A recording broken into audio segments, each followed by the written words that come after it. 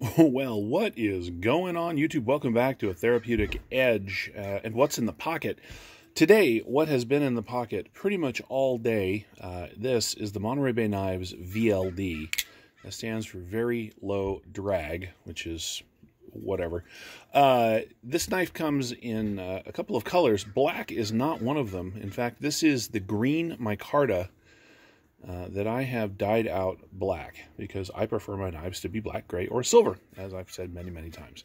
So anyway, this phenomenal bit of knife hardware from the folks over at Monterey Bay and designed by Carrie is just, you know, it's one of those knives where when you look at pictures of it, it doesn't really sell itself. But when you carry it and you hold it in your hand, and you use this beautiful blade, it kind of, well, it starts to make sense.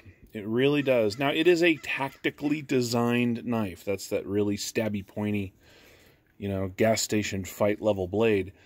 But look, as a comfortable, and it is very thick through the handle.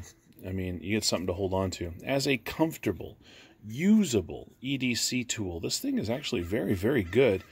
And of course, the micarta is very soft to the touch, and the lovely, you know, titanium pocket clip is great to use.